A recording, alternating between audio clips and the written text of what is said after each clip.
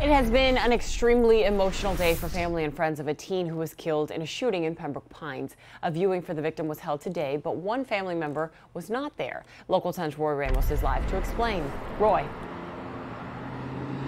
Yeah, and dozens of people arrived here today to pay their respects to this 15-year-old, a talented soccer player who unfortunately had his life cut short when a witness says his stepmother was recklessly playing with a gun. The one relative not in attendance today, that stepmother. Family, friends, and teammates gathered at the Boyd Panciera funeral home in Pembroke Pines for the viewing of 15-year-old Achilles Lopez. He was really dedicated, and he was a really good kid.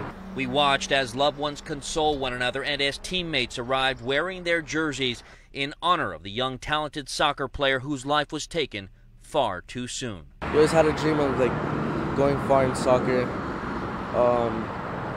He always wanted to play. When he went in with everything.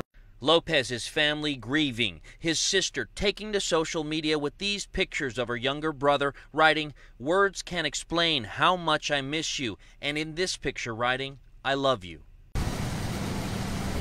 Investigators said Lopez's stepmother was recklessly handling a gun inside their home Saturday night, his best friend there as that fatal shot was fired.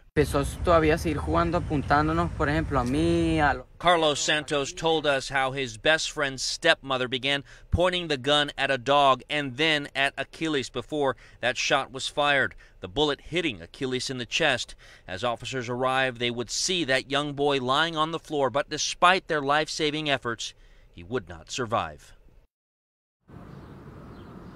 And I have touched base with Pembroke Pines police again today. They say at some point this stepmother will face a charge of manslaughter due to negligence. That still has yet to officially happen. For now in Pembroke Pines, Roy Ramos, Local 10 News.